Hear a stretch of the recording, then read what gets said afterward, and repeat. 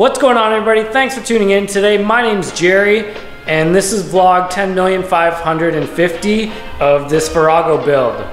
I'm just kidding. It's actually vlog probably 30 or 31 now, which is gonna be insane because I'm actually documenting the whole thing and not just doing, you know, a sped up version of each part of the process, but it's getting pretty lengthy, but I keep doing things to this bike. So without further ado, on the last video, I shaped and formed the mold, if you will, for the new fiberglass seat I'm gonna be making for the new subframe I got. So today I'm gonna go ahead and try to cover this in fiberglass, and let's keep in mind that I've never actually done this.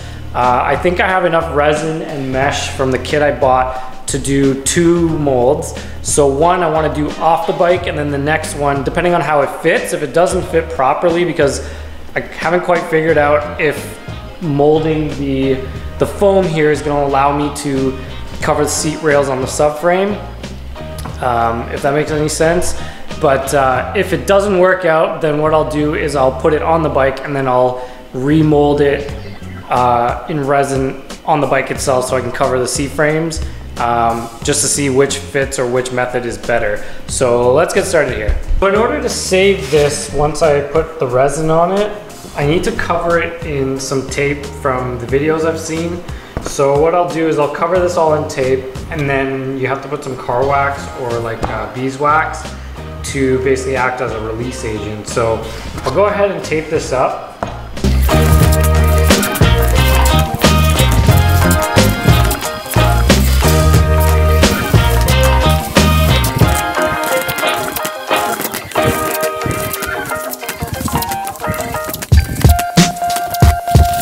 Covered the entire seat in that blue tape. I actually don't have that much of this. I thought there was way more of this. It's fairly thick and it was all folded. So I have another piece exactly the same size as this. I just cut it in half. So what I'm gonna do now is I'm gonna lay it out, and I'm going to shape this mat or this fiberglass around the shape of the seat. And then I can apply resin so I'm ready to go and it doesn't harden while I'm working. I might have to go buy more. I don't really know how many layers of this stuff I have to use. I'm guessing 2 or 3 at most. So I will have to definitely buy more of this stuff. I've cut off some pieces, and I've cut where I think the folds are gonna be to make sure that this is smooth when I lay it on with the resin. So I'm gonna go ahead and start waxing this. I'm just using a carnauba wax, and that should act as the release agent when the resin hits, hopefully. So I'm just using this stuff. This is like a carnauba wax or carnauba cleaner wax, but I think it'll do the same.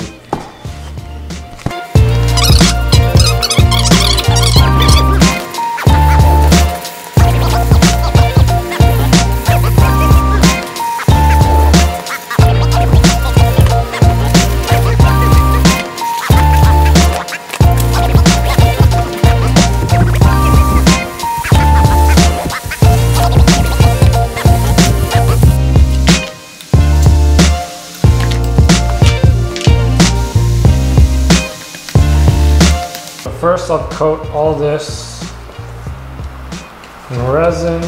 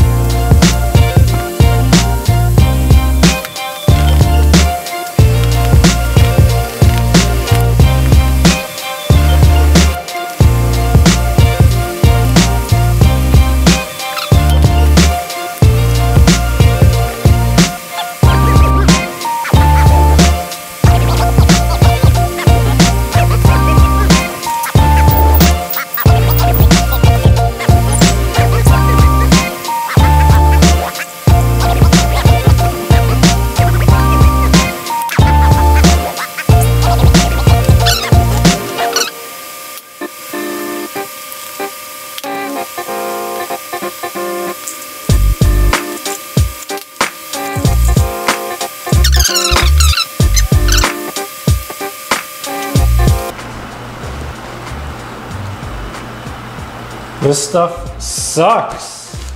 Like, why is it coming apart like this? It's so frustrating.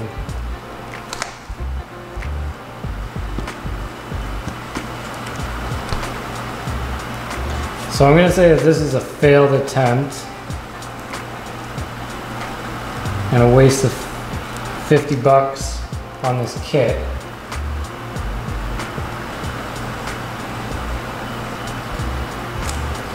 I think I would have been better off using like a pillowcase. This stuff just comes apart, it's insane. What is going on here? Look at this.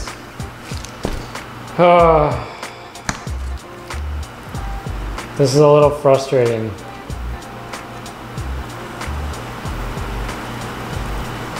I feel like this seat mold is garbage now, and I'm not going to be able to release this stuff.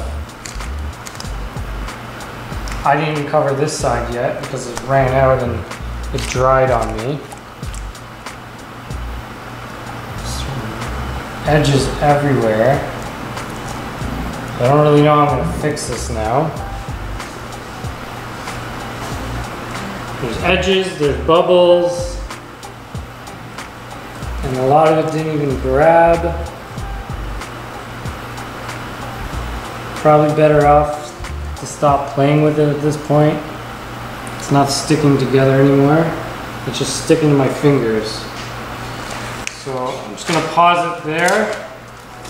I'll have to come back and see what happens. It's the next day and this is dried overnight, and I've been working on this trying to remove it.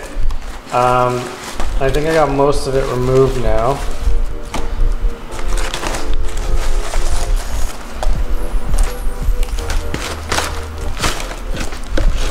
So it came off fairly easy, and I did have to use the wax. It looks like I'm able to reuse this, but it looks like the resin also melted some of the foam where it ate through the tape. I can feel it's definitely not, you can see it here, definitely ate through some of the foam. But I can definitely reuse this, which is good. This is now the mold as it stands.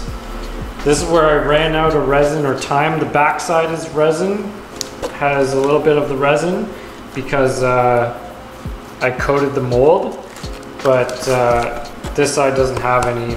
There's a lot of imperfections here, like these bubbles. I ended up cutting this side out because that was a mistake to put it on anyways, since that's going to be covered by the subframe, so I don't want that piece there anyways. I got this big clump of resin here as well. Overall, it's not too bad, and I think I can actually work with this. So what I'm gonna do is I'm gonna just test fit it on the bike real quick to see if it's accurate and it'll work. If it is, then I have some new material that I found. I found some new material that I'm gonna try to lay with. It's like a woven fabric, which hopefully won't come apart like the fiberglass mesh I was using. And I found a video on Ichiban Moto. He was using an old t-shirt to make a seat, so I feel like this will probably do the same. And my idea is to use this as my second coat, and then I'm gonna cut away all the imperfections like the bubbles and stuff like that. And then that way I can just kind of lay it on fresh, if you will. So I'll do a second coat, and then eventually I'll add on to it again where I can put something hard here for the seat pan, like where I can affix it to the subframe itself. Like I'll probably put a piece of wood or something, or a metal plate, and then drill through it with some screws or bolts and nuts. But I think it actually didn't turn out that bad. It's not terrible, and I think I can probably save this and work with it. So I'm gonna go ahead and test it right now.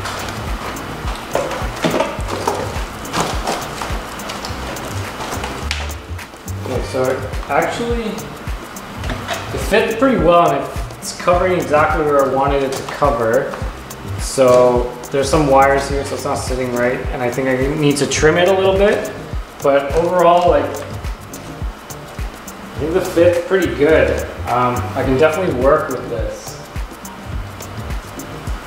So, considering this is the first time I've done this, this is not bad.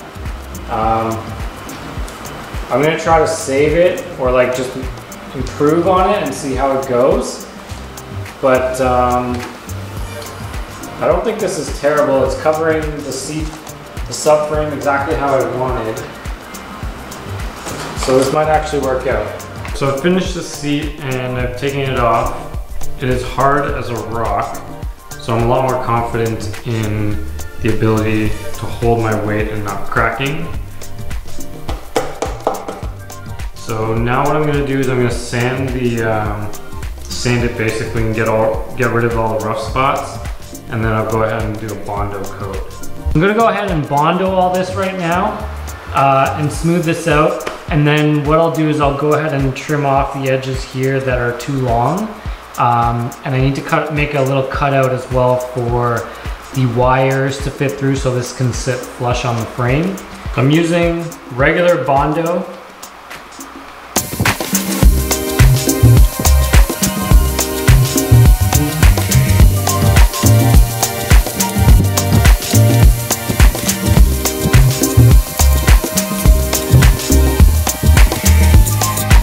Gone ahead and put the first coat of Bondo on the entire seat. It's pretty messy, obviously. There's a lot of Bondo on here and I'm gonna have to sand it. I'm obviously using a power sander because it would be insane to do by hand. Like I said, I left this part blank or not Bondoed yet because I still need to trim it and shape it to fit perfectly. But it's already looking a lot better. So this is probably gonna take 2 or 3 coats to get this right. And there's a few spots I still need to fill in to just make everything even, but I think it's pretty close. I did use the entire can of this stuff, so I'm most likely gonna have to go get another box or another can of that. So I'm pretty happy with how it's looking right now. It does dry incredibly fast, but I'll wait a little bit because it's really humid today. So I'm gonna wait a day until it's not tacky anymore and I can properly sand this. So I sanded the first layer of Bondo.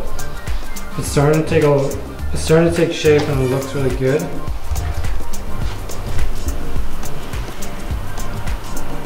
So I still need to shape the curve here, and I do need to apply more Bondo in the high spots. I want to get that pretty close, and then I need to just build up a little bit more to cover the gaps.